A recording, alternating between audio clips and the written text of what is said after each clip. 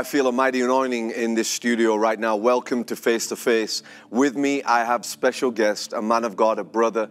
I love him dearly. Britt Hancock is married to Audrey, his wonderful wife. He has 4 beautiful children. They burn for Jesus. They are missionaries in Mexico. God is using them mightily. I want you to welcome to Face, Britt Hancock. Thank you. Love you, my brother. Love you too. Listen, I want to get right in because I feel the Holy Spirit right now. I feel the anointing of the Holy Spirit right now.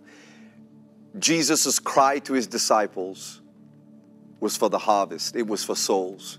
In Matthew 9:37-38, he speaks this. He says to his disciples, the harvest is plenty, but the laborers are few. Pray to the Lord of the harvest to send out harvesters into his field. It is the cry for souls, the cry for the harvest that is the cry of Jesus. I want you to talk to us how we need to hear the cry of God right now. That it says in Acts that we would see the reward of his suffering. He deserves the reward of his suffering. Yeah. That word, pray, the Lord of the harvest, send workers into the harvest field. In Greek, that's ekbalo. You know about that word? It's the same word used when Jesus expelled demons out of people. It means to thrust into with violent force. And so, in 1989, I had an encounter with Jesus on a mountainside right as I was going full-time in the ministry. And he told me, essentially, I want you to recruit, train, place, and pastor missionaries. In order to do that, I had to become a missionary. And right after I was a young missionary, I bounced out to this village on the backside of nowhere in Mexico. Couldn't speak Spanish yet, hardly. And was getting ready to go in to have church. And I'm the preacher, right? I'm supposed to preach. And I didn't know enough Spanish. My wife had to write down the message on the paper. I was just going to stand up and read it. I mean, that's what a great missionary I was. I couldn't even talk. And I was standing there, and it was right before service started. And the little worship band, the little trio was playing in this little bitty bamboo church house hut. And they started plucking the strings. And I saw the Lord Jesus appear right in front of me. And it's true what they say about his eyes. They are fire. And when they look at you, they reduce you to molecules, like he's reading the genetic code on every gene in your body, and there's nowhere you can go. There's nothing you can do. And it just seized me. And I was standing by this little bitty tree about yay big around. And I got transfixed. And he grew really tall and jerked my spirit out of my body, and I kind of went up in the air. When I say really tall, I mean, well, I'll tell you how I could probably figure it out. It's however long from that section of Mexico that it would take for one step to reach down into the country of Guatemala. I don't know how many miles, however many miles it was. And we were stepping, and I was looking down, watching the ground, and all the mountains and towns and cities and villages rush by. And his foot was coming down, and there was this giant hole in the earth, and it was black as coal, and the sides were shaped like funnels. And people were sliding down in the hole, and I could smell the smells coming out of hell. It was a hole to hell. And people were sliding in. And I could hear the screams. And it's not a good place. But he put his foot dead over the floor, and he said, look straight at me. And he said, where are the ones I sent here to stop this? I don't know. I mean, I don't have an answer. Where are you? I don't know where you are. But I was there. And then we stepped to another country. We stepped from there down into Central America. Same thing. Another hole. Souls sliding into hell. Screaming. Smells like you can't imagine. But his foot would seal it up. And he would look dead at me. And he would say, where are the ones I sent here to stop this? Find replacements. And help them stay. And we stepped down to South America. and to multiple holes. And the same thing. Where are the ones I sent here to stop this? Find workers, help them stay. And I'm like, I don't know. I don't know. How do I answer that? I don't know what to do about it. I feel lost. I feel like the worst missionary on planet Earth. I can't even talk. I went from a thriving ministry in the United States where it seemed like everything that I did succeeded, to being a glorified taxi driver who couldn't even talk to people. I was lost. I was scared. I was intimidated. And Jesus is burning me to my core. Where are the ones I sent? We stepped across the ocean to Africa and all around Asia, multiple holes. Where are the ones I sent? Where are the ones I sent? Where are the ones I sent? Where are the ones I sent?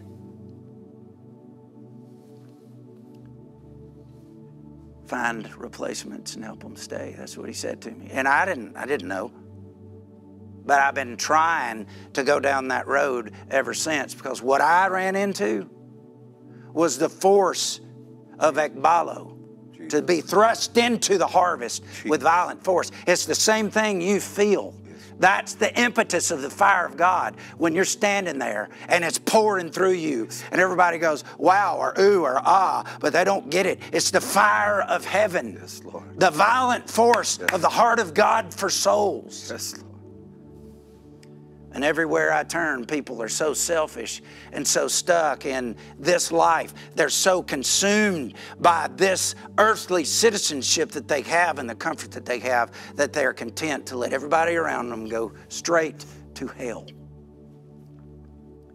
But it's blinders. People are blind, deaf, and dumb. And I get trapped in that equation, that intensity, because that's not sustainable when you're trying to help somebody move from where they are toward where they're going. So I have to learn how to be nice and let my wife pat me on the back and calm me down. But I had that vision every single day for 6 weeks. And it changed my life. It marked you. It marked me. And then besides that, I've seen him 35 other times, and every single time that I've seen him for my assignment, he talks to me about the lost state of the world. So I don't buy it that Americans can no longer, that the Great Commission is no longer valid for Americans because we're too expensive and we're too complicated and we don't stay and we always quit. We've been tracking mission statistics for 80 years, and for the last 80 years, we've had no appreciable increase in the success rate of missionaries. We're caving in. Every year we lose 5% of the missionary force in the world. 5%. 10 years, there's 50% turnover. 20 years, it's 100%. We're caving in. Why? I don't know why. But we're trying to move forward. And so in an effort to help people stay, we formed a school. I'm doing my best to follow the steps of Jesus. Yeah. One time I was bringing these brand new missionaries in Mexico. I was training them in. And we were out for 5 days, hiking from village to village, doing 3 services a day, sleeping in the village, in the mountains in Mexico. And we were on the 4th day. We had spent the night at this place, having done 3 villages, and we walked past dozens of villages the last 5 days that didn't have any gospel. And I would stop and point out to those guys, you know what, we can't go there. You know why? Because we don't have enough help. And if we go there right now, people will get born again. Why don't you go? Because there's a limit to what we can do. We already preach 30 days a month, every single day, sometimes 3 or 4 or 5 times a day. I've done that in my life. And so we're walking along. We get to this village. After 12 hours, my feet were so sore, half bleeding. I get there, and I'm mad at the new missionaries that were with me. I'm just mad, having a bad attitude everywhere. They forgot to leave the message that we were coming. So there were no people that came to the church service. 5 days of eating food that I didn't like, sleeping on the floor, waiting on daylight with new missionaries who I know were going to quit. I just had a bad attitude. I'm laying there. No, we get to the church service. The guy comes in there. He's got one guitar with this cheap cheap guitar without a rod in the neck. So it goes out of tune every single song he plays, and 2 of the strings are broke. And he can't carry a tune in a bucket. And the only people that were there were us and his 2 daughters and him. Nobody came. And I was mad as spit. Don't you know that God's man of power for the hour hiked 12 hours to get 5 days and 12 hours today to get here, and there's no people to hear me preach? How dare you? So stupid how arrogant we are. And so I'm sitting there, but I'm going to tell you what happened. That man, his name was Michael, he picked up that broken down guitar and he started playing in this off tune. And he struck the first chords. And the Holy Ghost knocked me down. And when I say he knocked me down, I don't mean I fell down. I mean he knocked me to the ground. And, you know, one of the meanings of glory is weight. Well, the weight of the glory of God sat down on me, and I thought it was going to break my ribs. It was smashing me in that dirt floor so hard. I've felt that. I've had that happen. Oh, yeah. You know. And he mashed me into the ground, and that man was singing off key, and nobody would buy the song. He wouldn't go on iTunes, and nobody would think that God was anywhere around. And I'm laying there with my back to the door, and all of a sudden, somehow I could see through the back of my head. And the King of Kings, who has hair white like wool and eyes like fire and feet like burnished bronze, shows up in the back door. You know what he was doing? He was watching that nobody Indian pastor worship him with all his heart.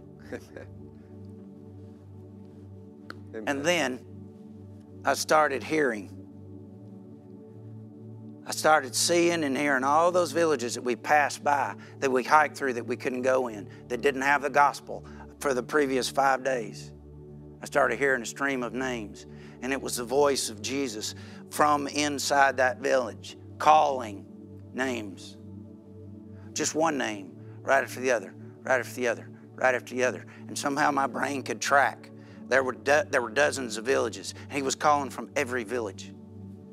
And then from the doorway, he says to me, while I'm listening to all that, I am in every house, village, town, city, on this earth where my name is not named, calling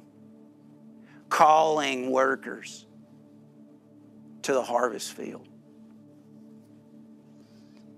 Few can hear me call. The few that do hear me, most of them don't stay. Find replacements. Help them stay. And I've had a whole trainload of encounters like that. I don't know why. I guess because I'm extra hard-headed and he's trying to get me to understand what he wants me to do. But I got the picture. I got a copy on it. So I don't care about nothing else. I don't care. I know for a fact that he is not happy about the lost state of the world, and I know for a fact that there are multitudes who do not hear that they themselves are being called by God. And it may not be to go to the backside of nowhere. It may be to go to your neighbor.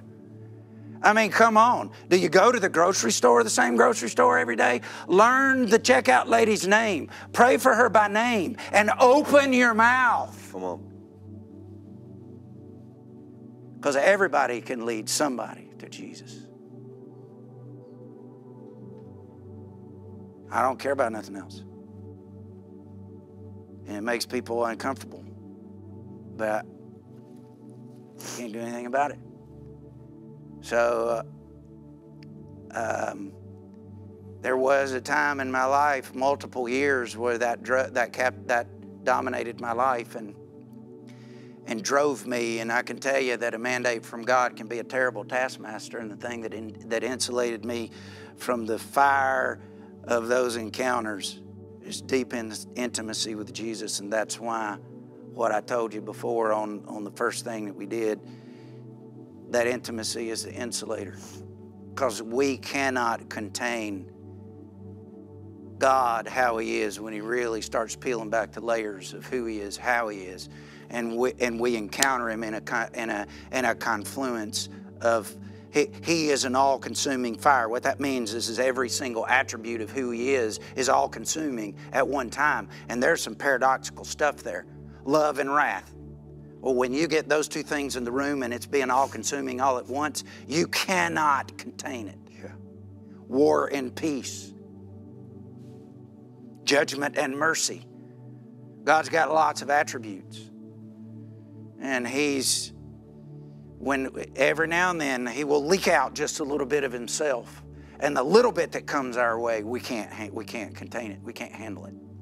See, you know, Britt, I tell my team and that the call of God, when you're marked by the Holy Spirit, there's this pulling constantly, because one day we know we're going to stand before our King. That's right.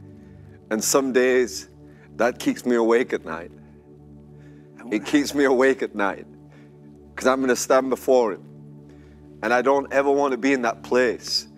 You know, I hear people talk about, I can't wait, just to get to heaven. I can't too. I cry, come, Lord Jesus. But in the same way, it fears my heart, the fear of the Lord, that when we stand there, that we'd say, Lord, we did everything that we could do. That's right. How can we not? Go on, talk. How can we not? I don't get it. I don't understand. I don't want to understand. I don't want to relate. I don't care about relating to people. I just care about one thing, and that's seeking Jesus with all my heart, mind, soul, and strength. Yeah.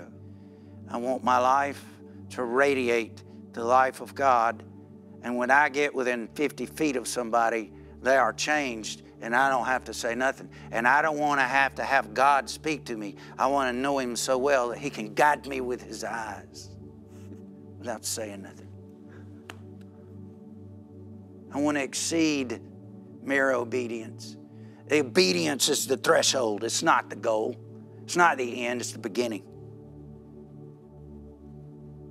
He ain't got no limits. He don't have any limits. And we can do it. We can walk with God on this earth if we just seek Him with all our hearts. You put it all on the table and don't take it back. But the problem is, we're going to take it back.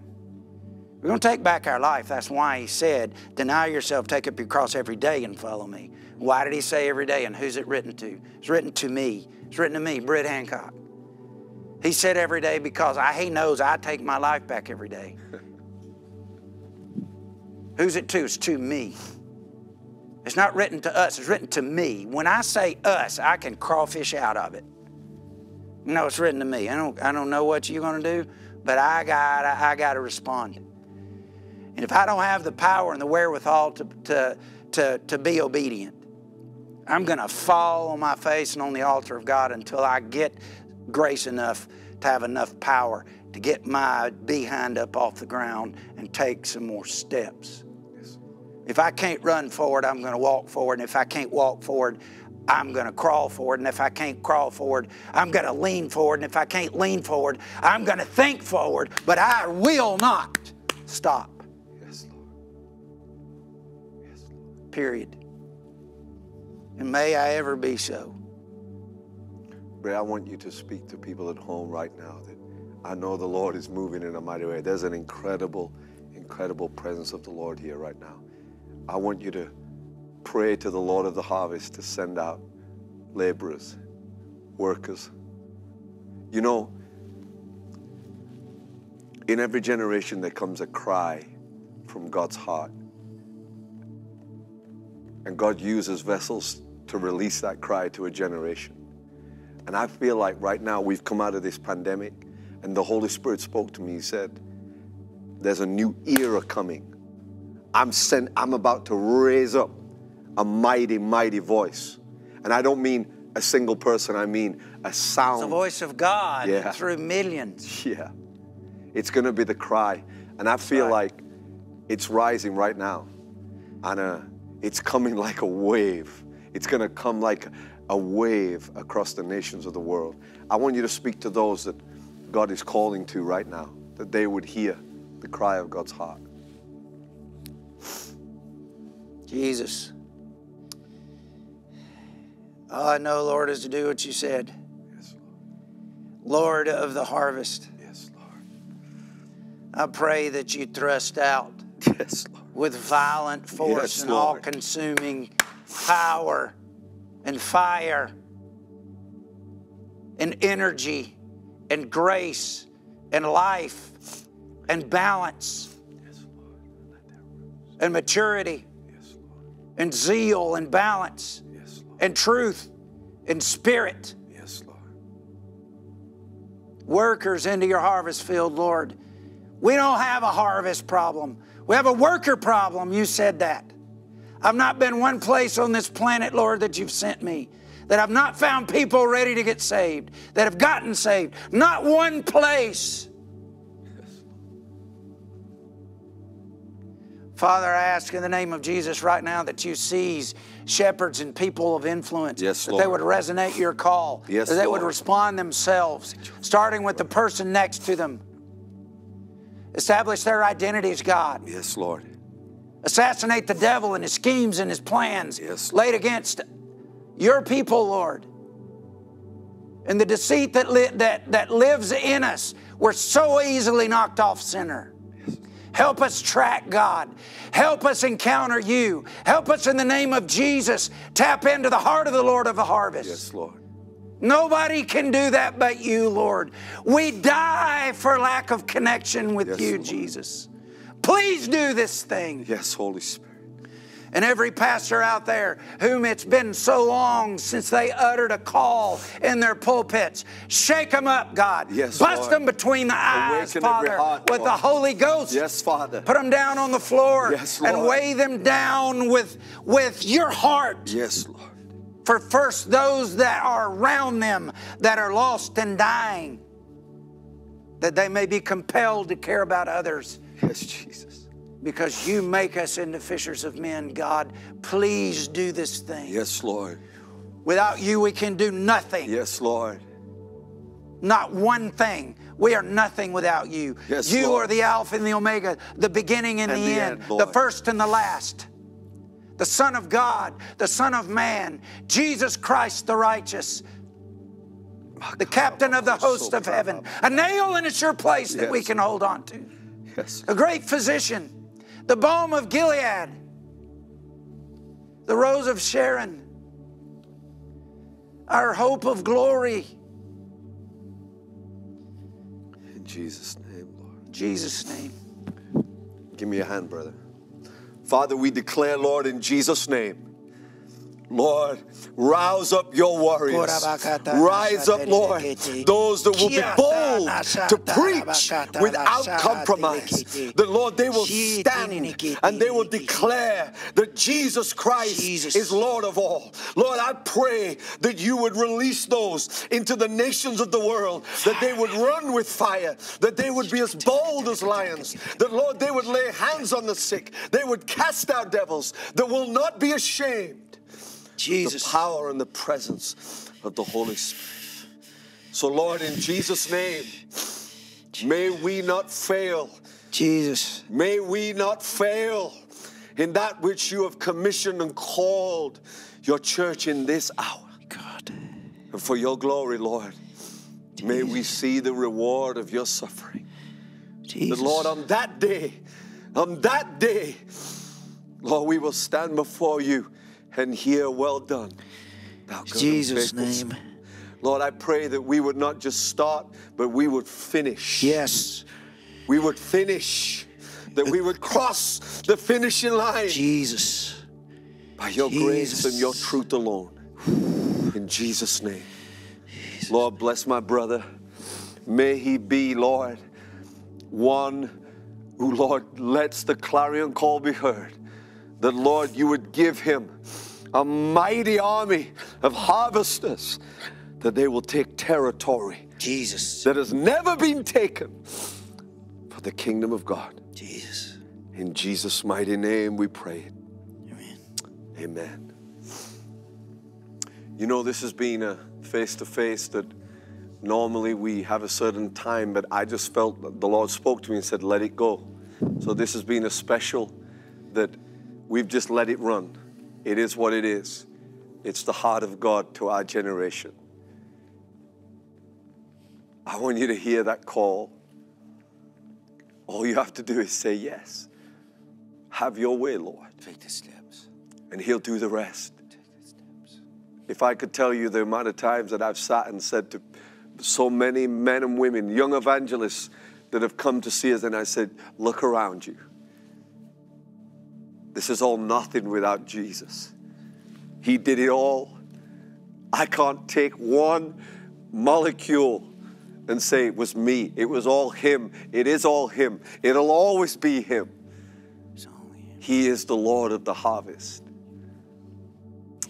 So in Jesus' name, receive that fire and say yes Jesus. to Jesus. We love you. God bless you. In Jesus' mighty name. We want to thank you for watching. If you want to know more about Shake the Nations Ministries and our YouTube channel, why don't you click the subscribe button? Also, if you want notifications of our brand new videos, why don't you click the bell? There's so much more in Shake the Nations Ministries that you can get involved in. Why don't you click also the link to our website to find out more? To find out more about our humanitarian arm, Hope of All Nations, make sure you click the Hope of All Nations button, where you can learn about us taking the gospel to thousands of children around the world and our work in the ground of the nation of Honduras. We can't wait to see you next time.